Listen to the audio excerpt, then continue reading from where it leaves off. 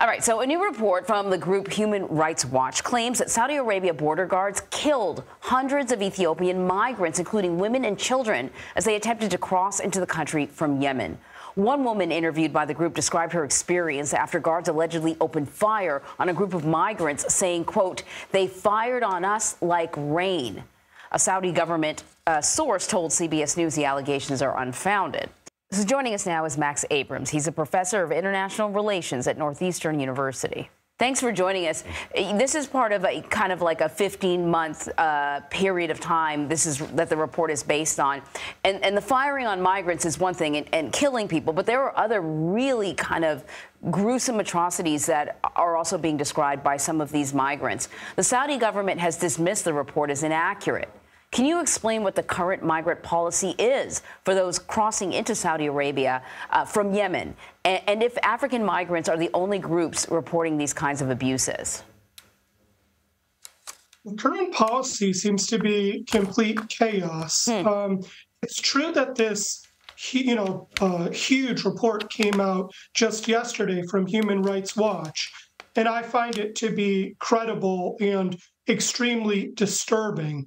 But this is not a one-off incident. This has been a long-term, major problem from Ethiopia. Inside of Saudi Arabia, there are almost 1 million Ethiopians, and they're treated terribly.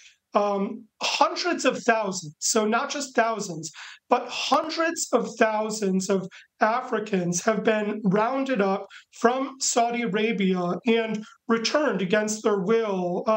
This also isn't just sort of rogue actors who, have committed an atrocity. This appears to be part of the government's actual policy, in the sense that there are major detention centers, and have been for years, inside the country where, thousands, tens of thousands of Ethiopians have languished. They've been beaten, they've been tortured, and they've been killed.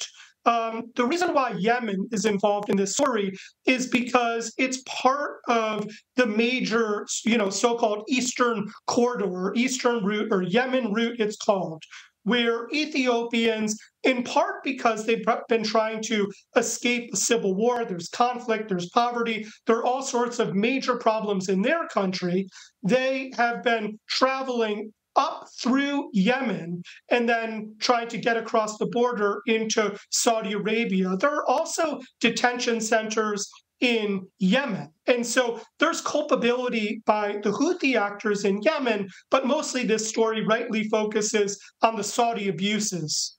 Max, let me ask you, if these allegations are found to be true, could this be a violation of international law, and how could Saudi Arabia be held accountable? Who would hold them accountable?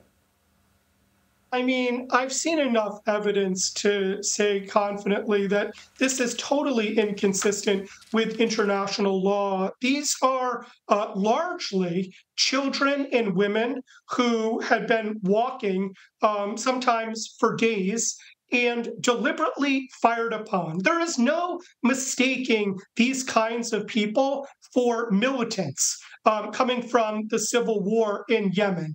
These were clearly civilians, and some of the stories are even more disturbing if that's possible. They weren't just shot at, for example.